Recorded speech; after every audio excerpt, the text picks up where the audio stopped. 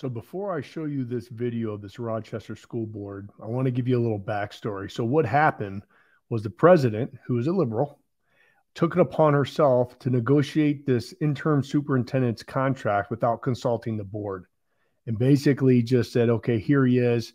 And what you're going to see is the community, the parents and community members are very upset that there wasn't a process that was followed, that they didn't include all the other school board members' kind of input on these things. So you're going to see the whole dynamic of this on people very upset. And then you're going to see the school board members kind of talk about their feelings on it. But they still, since it's a liberal majority, they still went ahead and voted this guy in as a superintendent, interim superintendent, excuse me. And you're going to see the couple school board members who were very upset on them not being included on the conversation. And they were trying to kick this back for 30 days, but it didn't go through. So again, this is just going to show you what these school boards are up against one another. I mean, their lines have been drawn in the sand, and hopefully in the future, there's going to be more great people that run, and we can just start bringing some common sense issues or solutions to these type of situations. It's just unfortunate, and I'm seeing this all across America, but more and more great people are running and they're winning. So if you're in this community, vote these folks out who are not representing you. That's the most important thing that you can do, and then bring common sense solutions to the equation. So here it is. I would just say that, my position did not change with this interview. And when I was looking for candidates, I mean, my biggest thing was someone who would be able to work with every member sitting at this board table. Along with hoping to bring some ability to, if we can heal at the board table, that we might be able to work on some of that in our community as well. I think we've seen he's calm, he's level-headed, he's willing to answer difficult questions. And what I heard over and over again from people I talked to was just his immense integrity. So I will be voting yes on this as well tonight. Did anyone have any additional comments before we go to public comment? All right, is there any public comment at this time? I didn't get to hear your whole interview, but what I got was very exciting.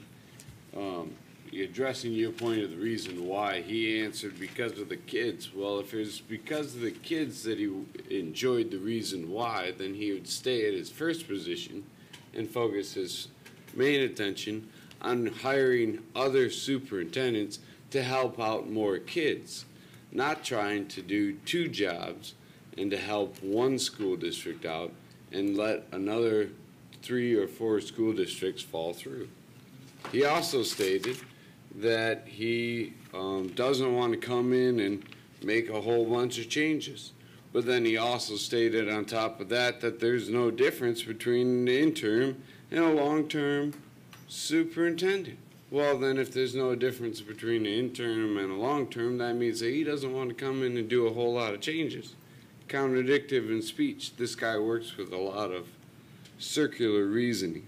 He speaks well, that's good, and it sounds smooth. But he's just in it for the money from everything that I've heard. He says this job's going to be drinking like from a fire hose. But then he also wants to work 2 jobs. Which is it? Is it going to be drinking from a fire hose, or is it going to be working 2 jobs? What do you like I said, he's a bunch of hot air that's after money. If you want to give him the position, but give it to him at, $100,000 a year. Cut his salary way down, see if he'll still work with you. He's just in it for the money. Don't hire him. All right. I'm not going to say one word, one way or the other about Mr. Silveri. What I want to talk about this evening is the process that you went through. I remember back way too long ago when I was in graduate school, I took a communications class.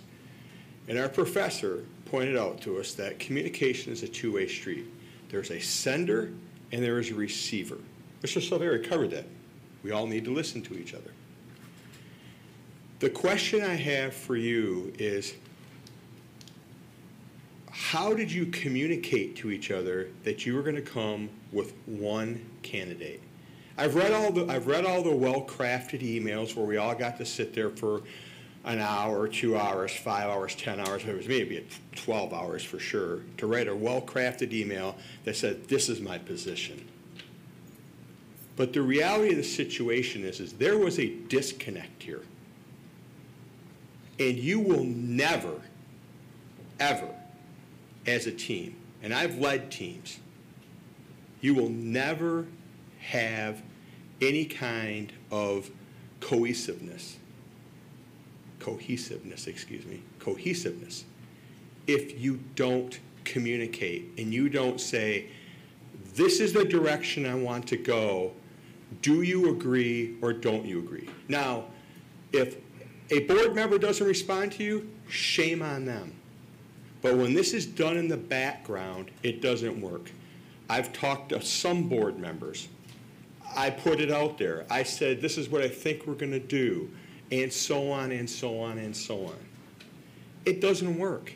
And why you're here tonight and you don't have a consensus, or even you have people who are basically feel like it's being rammed down their throat, is because you didn't communicate it properly. And Madam President, shame on you. You know better than this. I've told you before, you're herding cats. And you need to get them in line. And the only way they get in line is if you talk to them and you say, this is what I want to do, to all of them. Not some, all. Because at the end of the day, you're 1/7 of a vote. You're not the queen, you're not the king, you're not the CEO, you have the title of president, which means at the end of the day, you can run a meeting, 15 seconds, I know. You can run the meeting, you can set the agenda. And if you want to truly bring back harmony, or you want to try and at least herd a couple of these cats in, you got to talk to them beforehand, not at the last minute. Thank you. I would agree with what I heard tonight. The board's not true to the process. And I know if I was on the board, I'd be angry as well for not going through the whole process of letting all the board members get involved. I mentioned it in the opening meeting, the opening part of this meeting. Collaboration, nil. Totally directed by one person. I mean, it's just suspect itself. So you're not being truthful to your whole self in your jobs as board members. Mr. Silveri may be the best person for the job at the end of the day. However, the board members do not know this unless they actually look at 3 to 5 more candidates. So he could be the very best person for the job. In fact, as I told one member here, he could be last more than a year, 2 years, 3 years potentially, if he wanted to. So if he's picked, I'm going to be asking him to straighten out the board. Thank you. I have to say that the news of our former superintendent resigning was not unwelcomed, but I can't say that it was a good thing for our district at this time either. It is hard to look beyond the serious concerns and legal matters Dr. Shaner is directly or indirectly responsible for putting upon our district and not feel the weight of what is left for our board and our administration to continue to reveal and rectify for our district. I hope his resignation brings hope for a brighter future of leadership to come eventually. However, the current actions of our board in how they worked to find a new person for even an interim superintendent behind the scenes is completely unacceptable as it stands. This doesn't bode well for how the search and hiring of an ideal candidate for a permanent superintendent for our district would be conducted. This has many people rightly concerned. Moving forward is a necessity, but acting like nothing wrong was ever done by those who appeared to want to act like it is not an option. It is time to enact policies to return appropriate powers and responsibilities to the board and to get the majority board serious about fulfilling their oaths of office. No superintendent ought to have the kind of control over a public institution the former superintendent had finagled or which the current board president is trying to pursue for her own position now. Moving forward requires positive change. In certain circles, Mr. Silveri might look like a decent option to work with us to heal our district and move forward positively. His resume is long and varied. It concerns me, though, that his very outward, partisan-minded personal status still comes from deep within the bureaucratic walls of the public education system and doesn't appear to have much evidence of the neutral, broad-minded kind of person that we need here, listening to all voices and getting our board members to effectively work together to do the same for the good of the district and our children's education. Since this appears, though, to be a foregone conclusion tonight of his hiring at this point, Mr. Silveri, I would like to offer a word of advice. Your ears would be well served truly listening to the entire district by seeking input and truly attending to the varied and relevant voices of all perspectives in our community, not only those who share your clearly strong personal beliefs. I hope you will strive to navigate our district to be a more unified place, ready for a new permanent superintendent to take us into a brighter future. So you all chose, I won't say you all, certain people from this board chose to have one person to be interviewed for this position, when normally you have at least 3, 4, maybe 5 people to interview for your position. And you didn't, it doesn't matter whether all of you unanimously decide yes and to hire this person. Because even if, we all know, even if it's not unanimous, you're gonna hire him anyway. You have one person interviewed. And it's constantly, it happens this way. Even if Andrew and Carol Beth oppose anything, it still gets decided if it's majority decision, which shouldn't be. If, in this room, if we were to vote whether to vote the 5 of you out of these positions, I assure you, you would get voted out if we were to vote today. And we should vote that. All right, that was the last card I had. I, too, am very disappointed in your process. I would not want to be somebody who has to sit on the board tonight and without any discussion besides 45 minutes for one of the most important positions that we need to help fill this spot between now and the time you hire somebody else. I don't think it's right. It's not fair for our students at all that rash decisions are made so quick, because if all we have is 45 minutes to choose somebody and listen to comments and questions, then I don't see that there's a value in the person that we're asking questions of, because that position is more than that. Our district has gone through so much in the past 4 to 5 years that it's really upsetting that we have not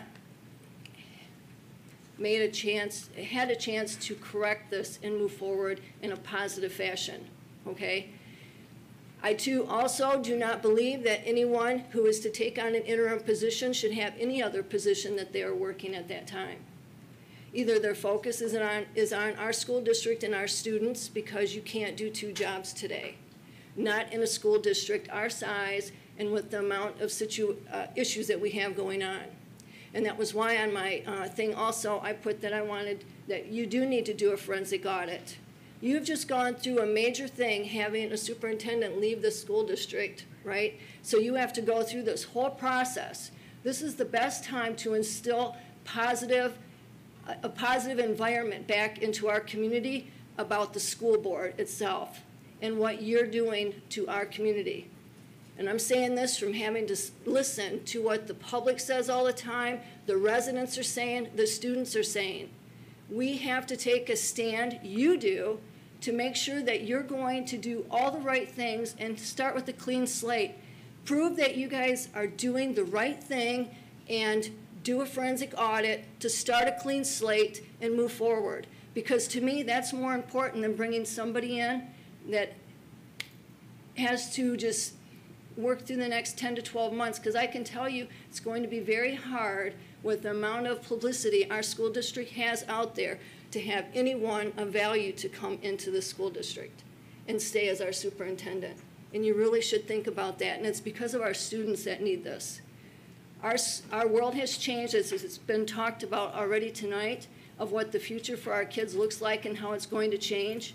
And we need more steadfast togetherness at this table to work towards that. And I would hope that you would correct all your processes to where everyone has an equal say, because no matter what, when one person doesn't have a say and know about something that comes up like this, the whole world knows now. Your time is up. Thank you.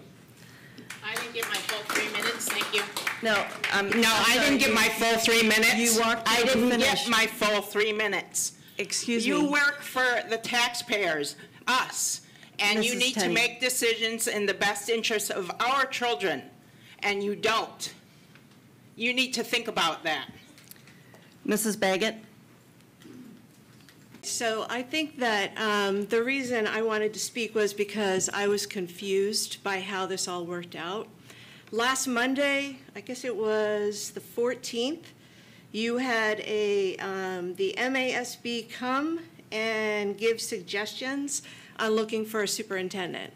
I didn't come to the meeting was open, there was public comment, I was watching the meeting at home and raising my questions to different board members through email. And I'm wondering why the board president didn't mention in public at that meeting the process for finding the interim superintendent. The whole public would have known what the process was. In an open meeting, in an open forum, educating everybody here, educating your fellow board members what the board president was going to do the next day when she sent out the email stating, this is what I have selectively decided to do. So, I think it's very disingenuous the way the whole process went. No offense to you, sir. But, it's about transparency. It's about not infuriating the public continuously with your lack of transparency. And in that public forum, nobody said anything about this interim selection process. I watched the whole meeting. All of a sudden, an email came out saying, this is what I've decided. It's not supposed to work like that. I think that's why you're getting a lot of blowback right now about this whole process and about your candidate. And that's all I have to say. All right, so at this point, we have a motion to appoint Mr. Severi to the position of interim superintendent and to approve the contract as presented. Madam President? Mrs. LaCouey. I move to amend this motion by postponing the vote 30 days.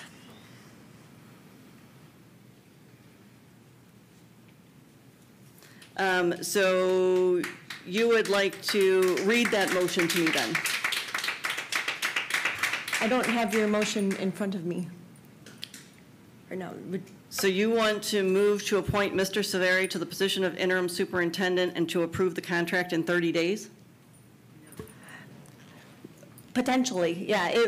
I'm suggesting, or perhaps we need to do more than amend it. It's the intent of this motion is to give us. You can make a motion to amend at this point. Otherwise, this would need to be voted down, and then you could make a subsequent motion. Perhaps I'll explain the intent of what I'm doing because I'm listening to the community. We've talked about how the process was flawed. If we postpone this vote and we see whether or not there are any other candidates that would come forward, or we want to discuss this more as a board and vet, in whatever way that we want to do, we might still end up wanting to choose Mr. Silveri, but it would give us the time to do the process the right way. So you just want to make a motion to postpone? Just to postpone. All right, so there is a motion to postpone by Mrs. LaCouey. Is there support? By Mr. Weaver. We heard one. Anyone else have any comments on this? I mean, I know, quite honestly, I will be voting against this as I feel that Mr. Silveri is the right candidate. I'm not sure he would be available in 30 days, but that is you know, that's my reason for voting against this. Anyone else have a comment? I just, again, don't see what the rush is. If he's not available in 30 days, then obviously probably not the right candidate. There's a long list out there. There's other candidates that have been brought to our attention from past RCS employees that have good recommendations. Again, this just didn't have to be done this way, and there's no reason to rush. We've operated without a superintendent for this long. We, again, have not set any expectations for what we want them to accomplish. That is the board's responsibility. Again, we all went through superintendent training, evaluation training. Like, when are we going to start using any of the training that we actually go through? So, again, I don't think there's any harm in waiting 30 days. End of the day, if he's not available, someone else will be. And again, we can move forward doing the process the right way. Start actually rebuilding trust with the community. That is more important than this decision tonight. $33,000 for All right. Mrs. LaCouey. Just another point to add is that if we give it a little bit more time and don't rush the decision, I think that it could help the community feel better about the decision being made and following, you know, a process that includes the full board in the decision. It also could potentially put Mr. Silveri in a better spot, you know, knowing that, you know, he's not being thrust into this position in the midst of, you know. I guess I would just ask, what do you foresee happening in the next, you know, until this is voted on? Like I said, we could take a look, see, are there any other candidates we might want to consider? Is there any way we might want to adjust the contract before approving it? We haven't had much time to really take a look at this to see whether there's any other possibilities. We've been notified a couple days ago. So it just gives a little bit more time. And then in 30 days, hopefully it can settle down. We can choose someone and move forward and truly begin that healing process. I think the way the process came about was unfortunate that in the way that it came about. If you cared, you could postpone it. All right, so we have a motion to postpone. All of those in favor, please say aye. Aye. Opposed, please say no. No. No. That's a 2-5 vote. The motion will not be postponed. We're back to the original motion to appoint Mr. Silveri to the position of interim superintendent and to approve the contract. All of those in favor, please say aye. Aye. Opposed? Nay. 1. So it's a 6-1 vote. Mr. Silveri, congratulations. You have been appointed as our interim superintendent.